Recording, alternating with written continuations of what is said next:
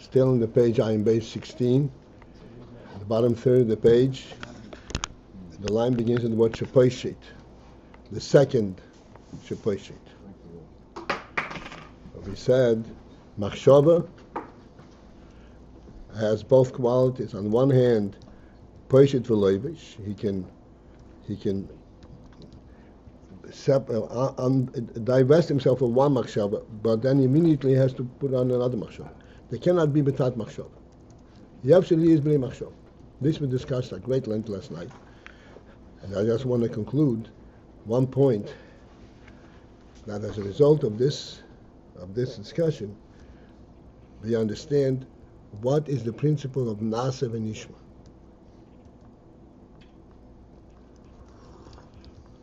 How is it possible to say Nasa v'nishma? Before you understand, before you know what you are accepting, how can you accept it?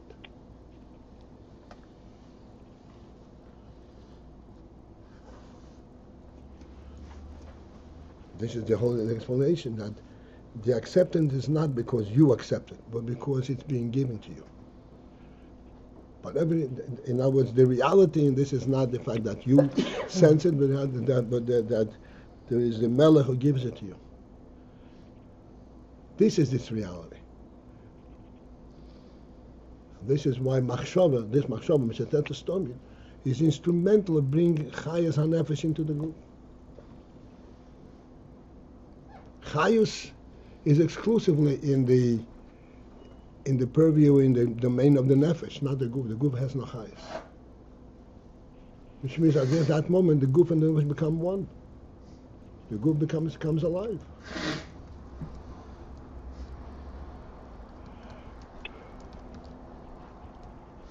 Okay, this is the conclusion of last night's discussion. In the middle of that line, she-poshet. V'dibur, this we already learned, started yesterday. V'dibur, and then there is a next level of a dibur, which is also a levush hanefesh.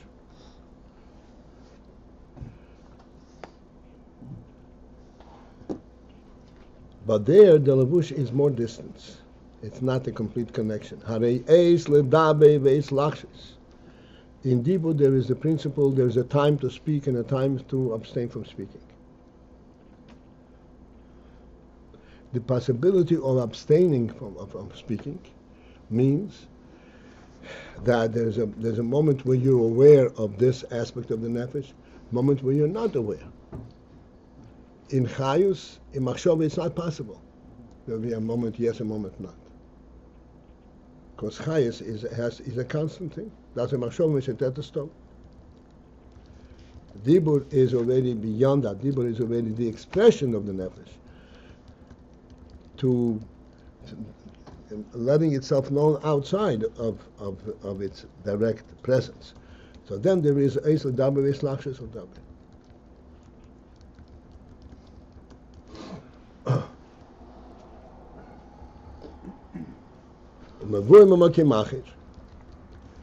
It's explained elsewhere. Shagam hadibur, that the dibur too einay nifrod be'emes, is not separate. Be'emes, again, the influence of the word be'emes. Be'emes means in truth. When you say in truth, you're not in contrasting it with falsehoods.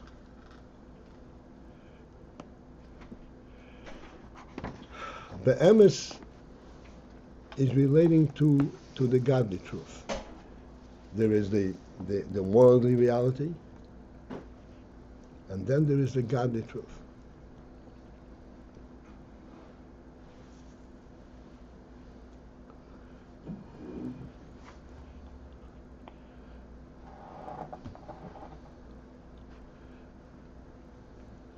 To put it in our terms,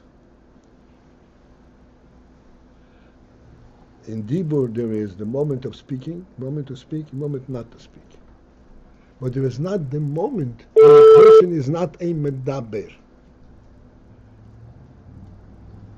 When a person is not a medaber, he cannot speak. He doesn't have the capability of speech. And I don't mean the capability of speech producing sounds, but bringing his thoughts down to the level of speech. There is no such moment.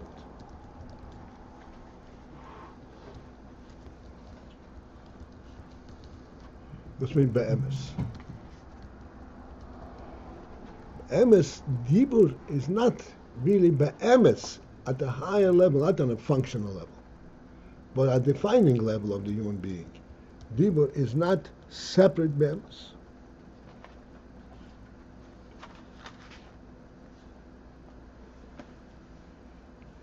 Just as we said, really, even on a much lower level, and the name.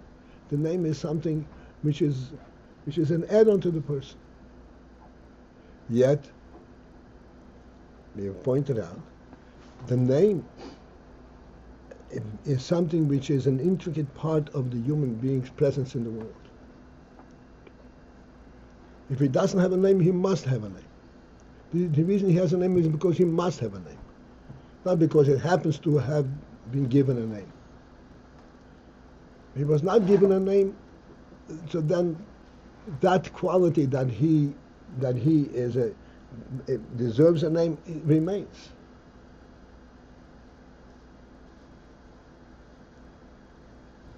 The name doesn't create the human being; it only expresses, it only shows what the human being is.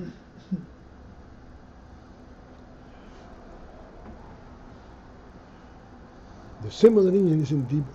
Dibur is clearly, the ability of dibur is clearly a deeper element than the name of a human being. As a matter of fact, this is how the human being is defined, right? Doimim tzemei chai medaber. What does medaber mean? Doimim is he's constantly quiet. Tzemei is constantly growing.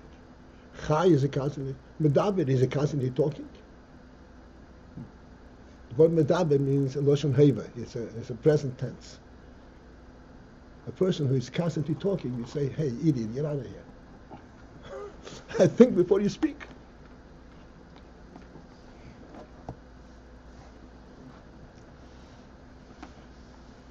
So what does medaber mean? Medaber means that his thoughts are constantly being defined at the deeper level. He's aware of what he's thinking. His thoughts are constantly being defined in readiness for speech? For speech. That's a lower level. Deeper level? He's constantly getting ready to talk? No, it's not. He doesn't have to talk. Medaber means that he's capable of producing his thought through dibur. That capability is there all the time.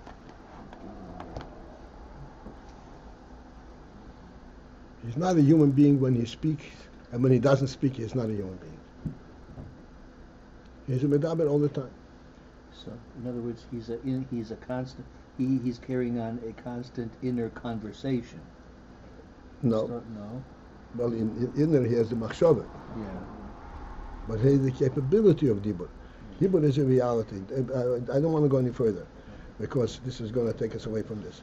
So the point is that dibur says, "Be'emes is a nifrat."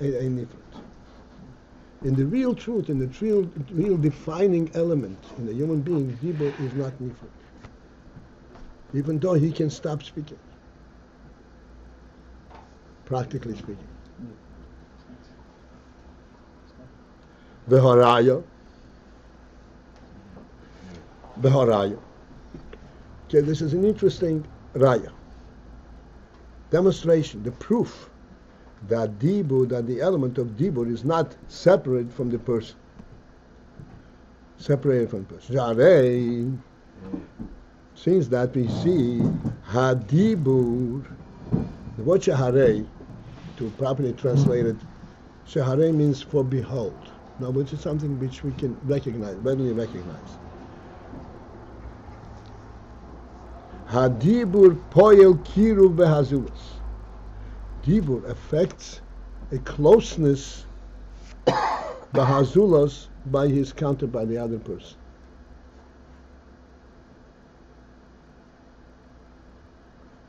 Odom godel hamdaber im echod.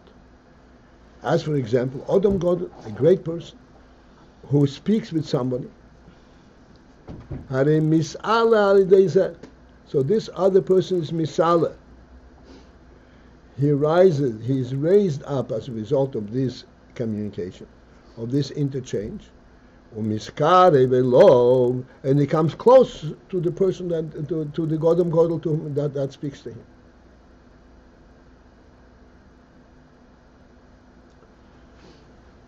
Miskare velo.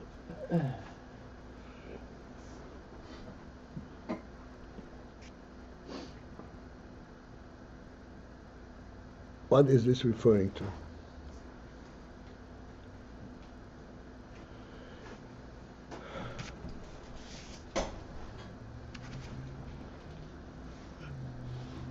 If a person serves dinner to somebody, he's also miscarried him. He gives tzedakah to somebody, he's also miscarried him. What is the dibur? Dibur is miscarried him. What is the special Indian that dibur is not separate from the source? As a result of that, is miscarried him.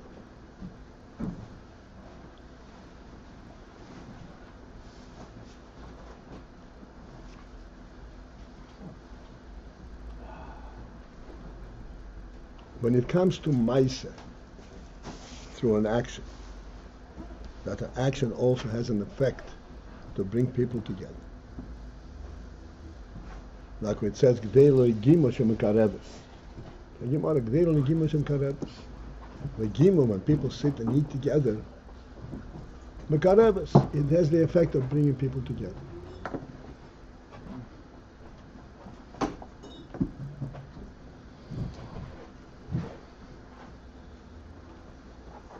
That's a totally an external thing. And when a person eats, his experience of eating is independent of anybody else. So what is the unique in Inyan that in Dibur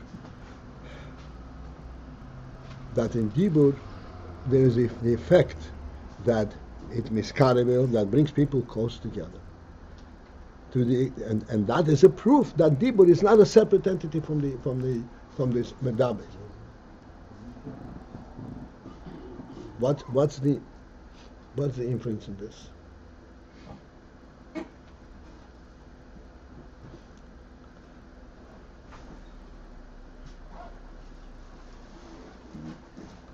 In the in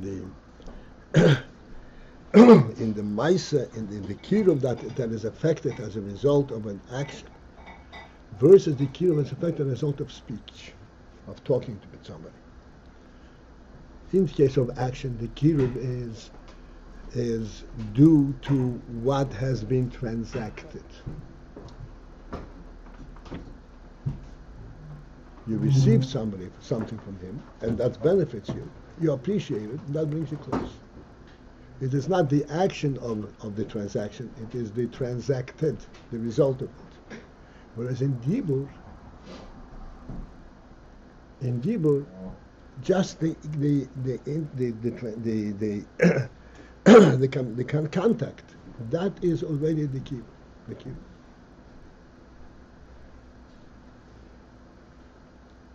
I mentioned in the past an interesting demonstration of this Inyan. It really is an interesting thing. The villager went to town, to the royal city, to the capital city, where the king resides. He came back, and he said, "You know what happened? The king spoke to me." "Oh, the king spoke to you?" Oh, everybody gathers up. "What did he say? What did he say? What did he say?" He said, "Get out of here." Okay. He said, "Get out of here."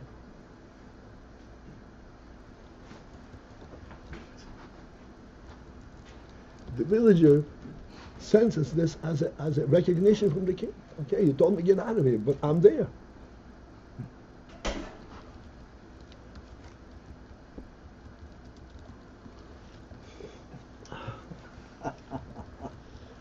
Okay, but this is villages in concept.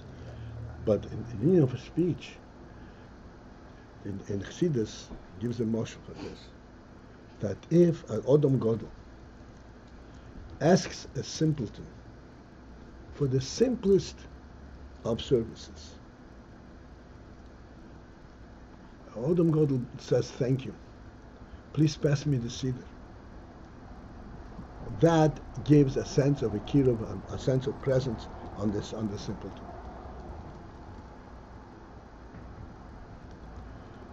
Not because of the service, not because of the effect of this service.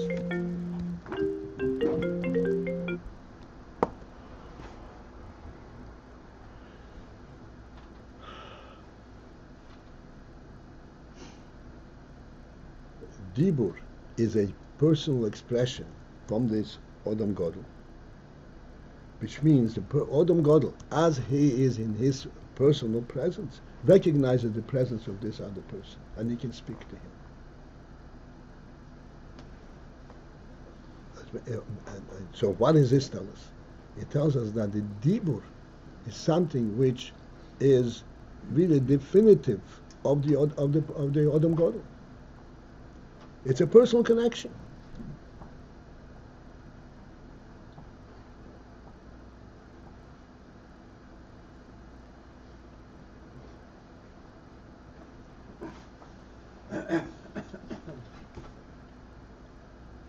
This is the Indian, what I said over here, that the Dibur is not nifrad be'emes, which means that even though practically speaking, Dibur is an external thing, and eis medaber, eis lachshis medaber, but the very fact that he is able to speak is an integral part of the human being. And this integral part of the human being comes to expression when he actually utters a word.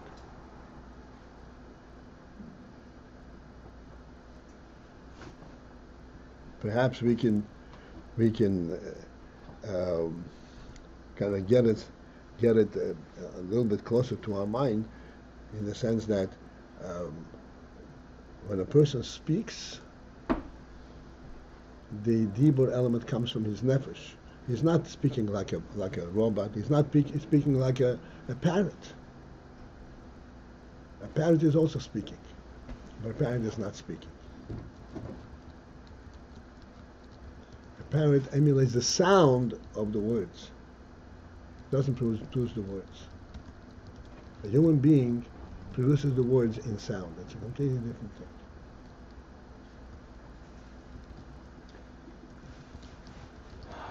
This Inyan, that a human being has the element that he should produce the words in sound, that is the medaber. That is an element of greatness, superiority in the human being. And that is something which is really expressive of his nefesh. That's why Dibur is not really separate.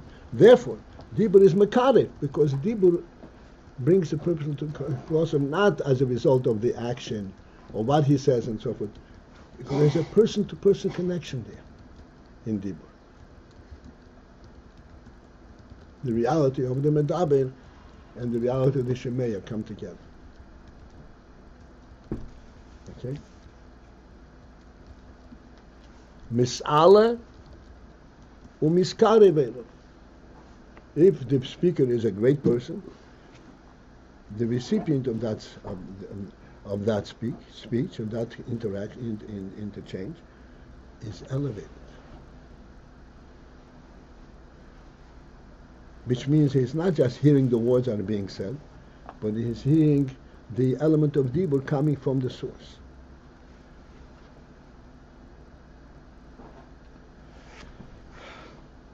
Therefore, this is what we started off in a little while before. in beginning of this parenthesis, about 10 lines above, it says, "Beprotis ho'adrei yeshlim shezeu kmei hadibur." That the meaning of the name is the name as applies to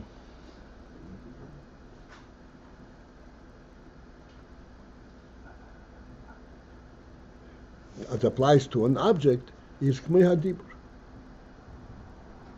This can be understood like in speech, and this is what he concludes now.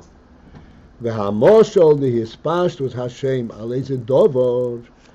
The moshel, the analogy that we say that the name of a person is mispashet, is applied to some object.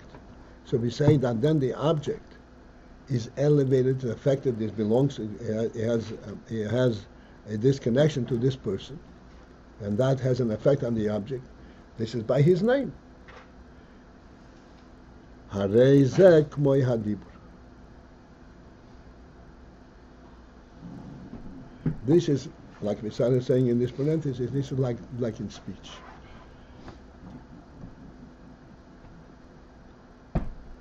In the case of the name, in the case of the speech, in both of these instances,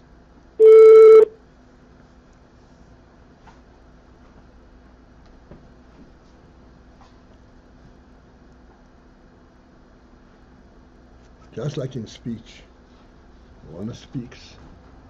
The hearer of the speech hears the sound of the words. And yet we say, he hears the sound of the words, but it's not the sound that he connects to. It is the speaker that he connects to. A similar thing is in the name. The name of an object that applied to an object, this is my object, applies the pronunciation of the name, the external element of the name. And yet, there is a connection to the essence of the person. And then we say that the object that is called by his name is affected by it. It acquires a certain status. It belongs to this person. Although there is a complete disconnect over there. It's a phenomenal Ayin if we reflect on it. In case of the dibur, and in case of the name, it just goes to demonstrate the significance of oir atzmi, of an etzem.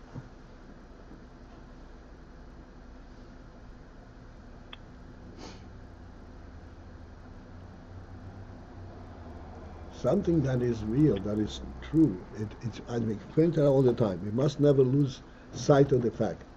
All reality is rooted in the fact that Hashem chose to create it.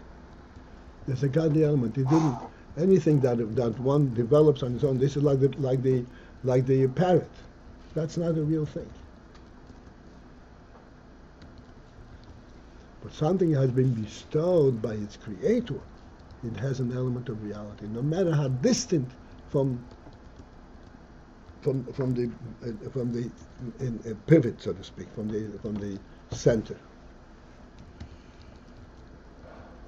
Source? from the source. I said the source. I don't want to use the source because the source is the creator. But then that is reflected to a great distance. Why? Because the Creator gave him an emes quality.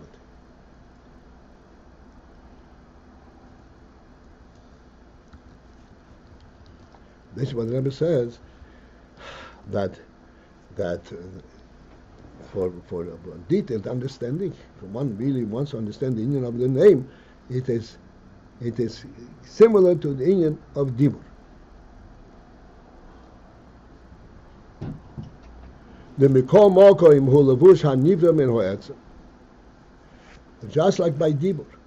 The Dibur is connected to the source, to the person. He's called a medaber. And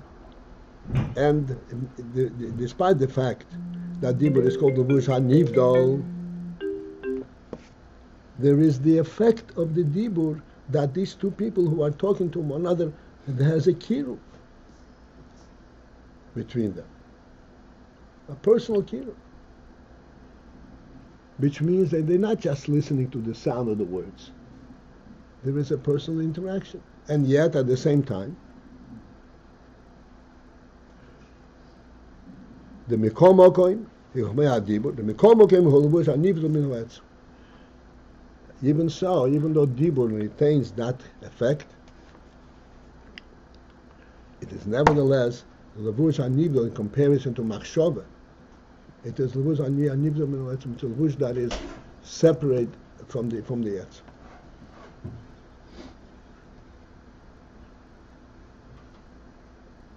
This is why you can record somebody's speech. You cannot record somebody's thought, because that remains connected to part of the Yetzer. Thought exists only in the Yetzer. Why do you think? Speech, you can record, you can transmit it. You know what the other guy said? Okay, it's already on a secondary level, on a third level, but nevertheless, it is a levush hanivdal, and yet it's his speech.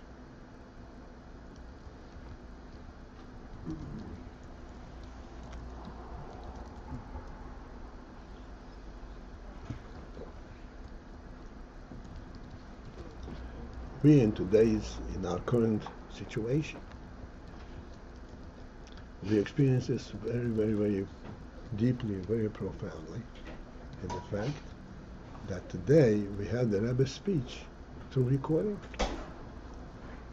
and we can sit glued to these recordings. But it's only recording the speech, it's not the real thing. Right? This is it for this morning. Have a great day. The person who talks, would you say he's carrying his thought? No, not bad. Okay, this is it.